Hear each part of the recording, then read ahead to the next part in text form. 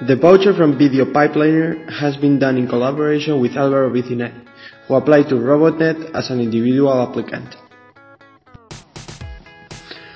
The voucher work has faced the challenge that the proposer has found in the pipelining sector.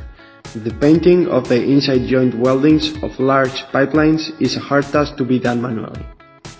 Therefore, the team proposes a robotic solution to enable the painting in a more efficient way while maintaining the capabilities of the pipes for drinkable water and gas transporting.